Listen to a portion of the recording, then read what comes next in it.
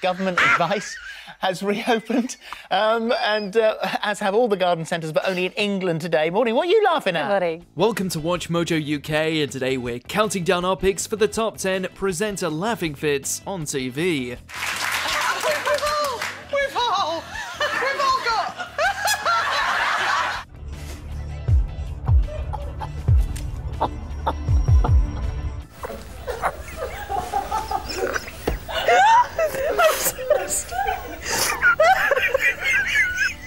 Okay, stop. I'm awfully sorry. Before we begin, we publish new content every day, so be sure to subscribe to our channel and ring the bell to get notified about our latest videos. For this list, we'll be looking at some more times when TV hosts and newsreaders just couldn't keep it together at all. If presenters losing their rag is more your cup of tea, be sure to check out our list of the top 10 times presenters lost it on TV. Number 10, the Accordion Orchestra. Britain's got more talent. Just the slightest thing can ruin a day's filming. On this episode of BGT, an accordion orchestra was greeted by Ant and Dec. Only one didn't quite make it out the bus. He tried to do it, we waited for everybody to come off, and then he slid down the stairs.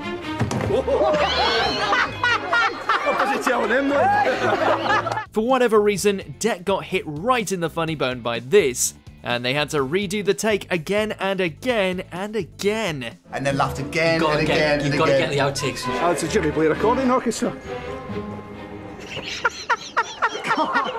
Each time produced similar results. That poor bloke will never forget it. Laughing in his face. This is a Jimmy Blair accordion orchestra. Sorry, I'm so sorry. I knew that one happened. I'm so sorry. Number 9, a little toot. Good morning, Britain. It happens to the best of us. You move in your rickety chair and oof, fart noise. Bring a bit of sunshine, that'd be nicer. Yeah, bit of sunshine. You right? Oh, sorry, it's gone again. Well, it's time for it to go. Can we lose this? That's what happened in this clip with Richard Arnold, who insists it wasn't his fault. But it's the ruthless banter between him and Ben that truly sets Susanna off. Don't blame the sofa. Oh my goodness. I think the brass section's just arrived. Whether it was a proper trump or not is anyone's guess, but we're glad it didn't happen to us. He's really gone out the door. I think he's too embarrassed. You know, it's surprising how much fun Miss Reid seems to have when Piers is not around. Number 8, Naughty Naughty, This Morning. You're never far away from an innuendo on This Morning. Earlier in the show, a segment aired where Phil announced that he actually didn't like dunking his biscuits in tea. Shocker. I don't like dunking. But this all came full circle when later on he was tucking into a piece of meat, and Fern produced this callback. You see, you don't mind dunking a bit of beef, do you?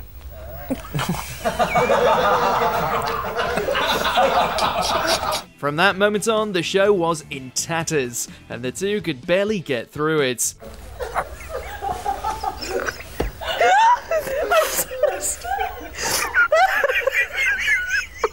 Okay, stop.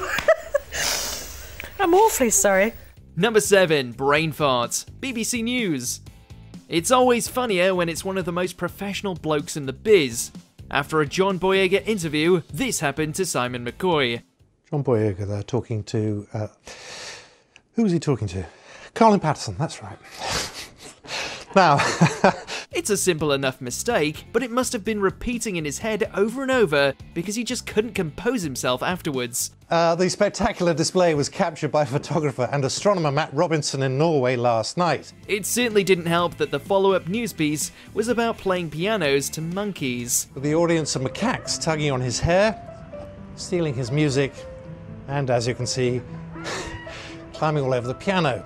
He must have been so glad when they finally cut away from him. The weather, Matt Taylor. Number 6, don't see that often. 8 out of 10 Cats does Countdown. 8 out of 10 Cats is one of the funniest shows on telly, and it's usually us at home that can't stop belly laughing. However, in this case, when the contestants were trying to raise the stakes, Sean Locke put this up for grabs. I won't spit on you when we're having tonight. From that point on, Jimmy is done. Sean's just very kindly offered not to spit on one of our guests.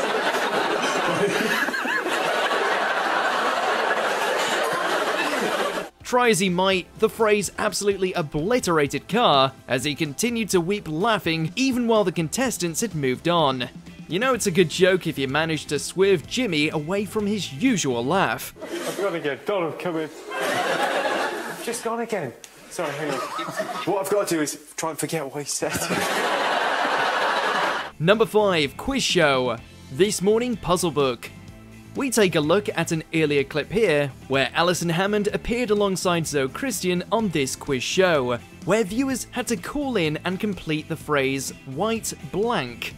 When one caller said elephant, Alison heard otherwise. Elephant. White elephant.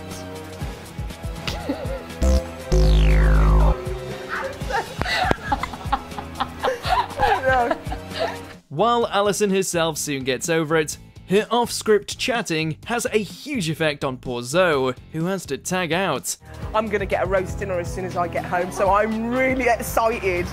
And I've got less than an hour to get it. How cool is that?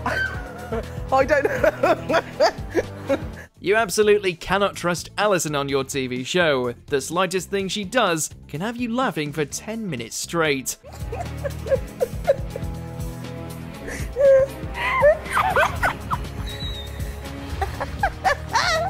Number 4, get your mind out the gutter, Taskmaster. Sometimes the solutions celebs come up with in this show don't quite work out as planned. After Catherine Parkinson's clip was shown, Greg couldn't help but point out how inappropriate the last shot was. Pretty gross final image, thanks to Catherine.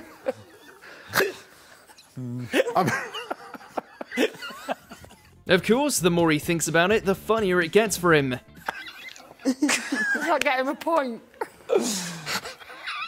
Alex Horne seems completely unfazed, but Greg can't seem to get the image out of his head. Who'd make the biggest Poor Catherine, she tried her best. Number 3, a bit of a hero, loose women. When the loose women get chatting, it sometimes leads to a naughty bit of banter like this. When describing what they would do seeing someone in a life or death situation, Jay McDonald comes out with this. Yeah, I think everybody's got a bit of a hero in them. If there's a crisis, you automatically go into... The innuendo honestly isn't the funniest thing ever, but Jane's laugh is so infectious, everyone can't help but join in. Anyway... I've never had a hero in me. Haven't you? No. Come on, ladies, this is supposed to be daytime TV. We've all got... Number 2, Bradley again. The Chase. Which time, you ask? Well, take your pick, because the writers of the questions seem to be doing their damnedest to get Bradley to break his cool. After reading the name of this fictional town, it starts looking like we'll never get through the question. Jurassic Park? Or see? Groundhog Day? And the contestant doesn't help either, as every time he says Gobbler's Knob, it sets Bradley off again. I've seen Jurassic Park and I've never heard of Gobbler's Knob.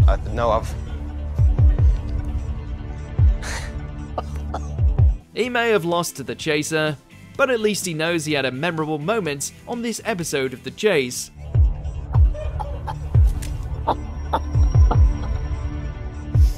Number 1, sit down, Holly. This morning. Oh, you knew Holly and Phil would turn up together on this one. The Queen of Laughing Fits, Holly Willoughby, was tasked with reading out some of the most bizarre food combinations the viewing public enjoy. And for whatever reason, this set her off. Amanda says, I love red cheese and blackcurrant. Of course, her laughter is infectious, and it's not long before Phil is struggling too.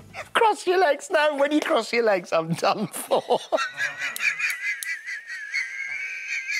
It all got a bit much for our girl, and she just needed to sit down and take a breather. Bless her. It's not funny. It's just sitting down. Do you agree with our picks? Check out this other recent clip from WatchMojo UK and be sure to subscribe and ring the bell to be notified about our latest videos.